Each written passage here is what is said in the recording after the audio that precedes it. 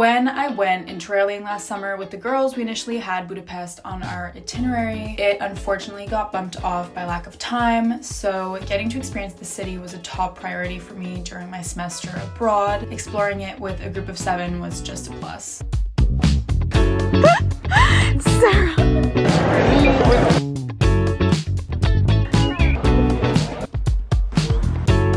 Limitless.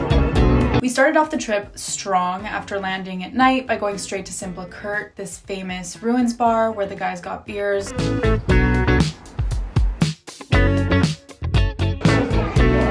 Didn't like that. In the morning, we got breakfast at Cafe Dorado. Most of the group tried this French toast type dish with banana and bacon on top. Honestly, you cannot pay me to eat grilled banana, but everyone else seemed to enjoy it. I got avocado toast because you can never go wrong with that.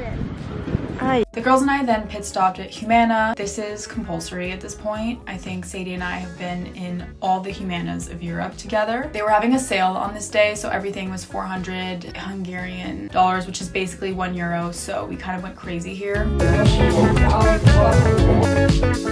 Being on the go a lot messes with my body so much. I'm sure many of you can relate. Like, the travel stomach aches are so real. I've been drinking Bloom's green powder in my water pretty much daily lately to help with that and to ease my tummy. Bloom is packed with greens, probiotics, antioxidants, and fiber, and it's just the perfect daily gut health supplement. Plus, it is so tasty, and they have these small packets which are great for traveling. Drinking this always gives me a boost in energy and aids my digestion. So yeah, thanks to Bloom for sponsoring this video, and check them out in my description. Afterwards, the sightseeing begun. We started at the Den Store Synagogue, where we admired its grandiosity and beauty from outside.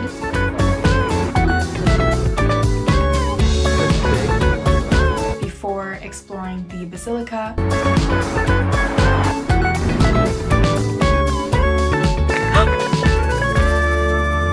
The dome on this thing was insane, and the fresques mesmerizing. These churches always blow my mind, and I love to sit in silence in them and take a moment to myself. I've said it before, but churches remind me so much of my grandmother. She always pops into my mind when I enter one, so it's a special place for me for that reason.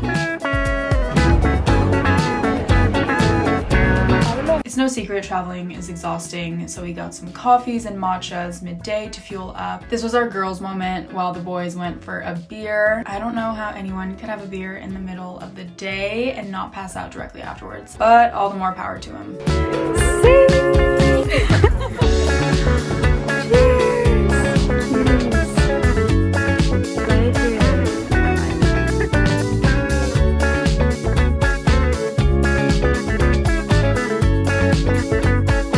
Then we hit a few more thrift shops, and I found this leather jacket that was awesome.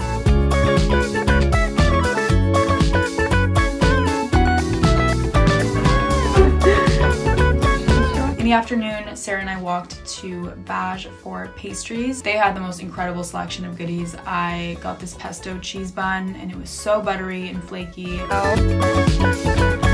We ate in this nearby square and enjoyed the little bit of sun on a bench.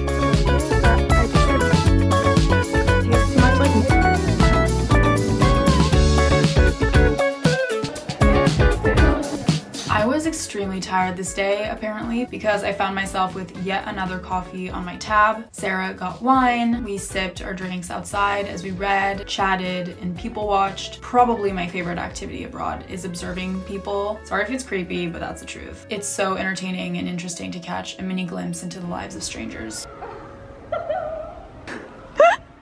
Sarah!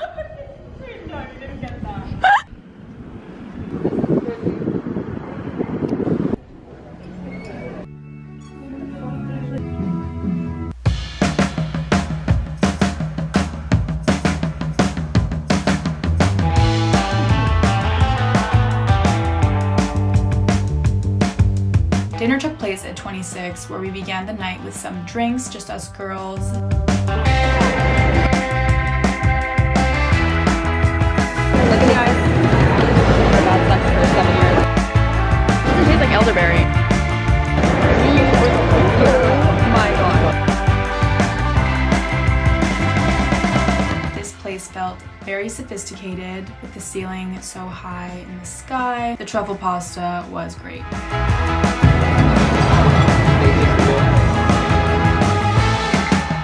Sadie and I went back to the same place for breakfast the following morning because their matcha slapped.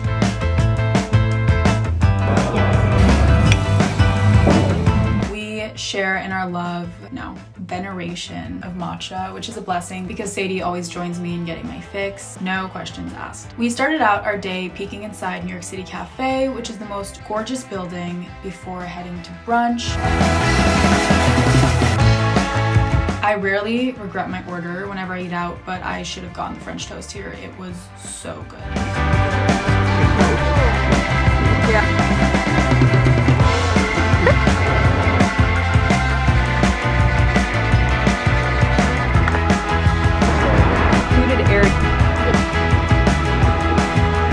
Stomachs filled, Sarah and I hiked through Jubilumi Park to the Cittadella Setani, all the way to the Fisherman's Bastion.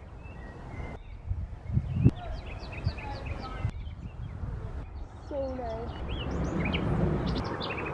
I think we walked at least 30K steps this day, making our way up and down hills and through the most gorgeous trails. The views we were privy to on this mini hike were extraordinary. It really emphasized the difference between Buda and Pest, Buda being this side, the nature side, and Pest being the other, more city side. I had been traveling a lot at this point, and this escape into nature was so therapeutic.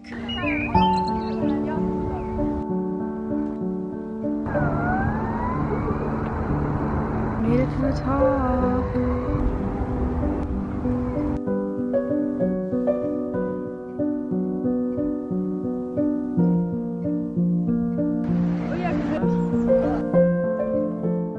After walking for what felt like hours, and for what was hours, we stopped at this sweet cafe for some matcha and food. One thing about me is that the food I don't like, I really don't like. Yogurt is probably my #1 food ick. Like, just the thought of it makes me squirm. Yet I ordered their matcha chia pudding knowing full well that it was topped in yogurt. Man, was it hard to get through. I should have gotten the cookie.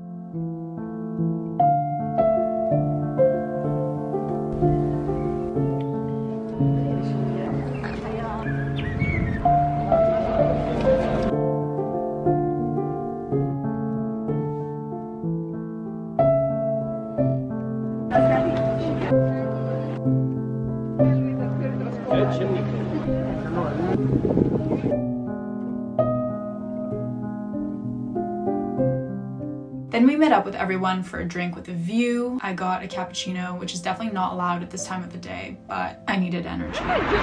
Wheeling to the prosecco. We're not. Let's hope we make it on the fast walking. Unlimited prosecco boat tour, and then we're gonna see everything lit up on the water, and we're gonna be lit as well. I've never speed walked this fast. No, me neither. This is like very stressful because if we miss it, no prosecco tonight. Last night in Budapest, gonna be fun. See you on the boat. Like the weekend on the boat. We ended our trip with the infamous unlimited prosecco boat tour, which was the most fun night. If you're ever in Budapest, this is a must. Top shopping, hello.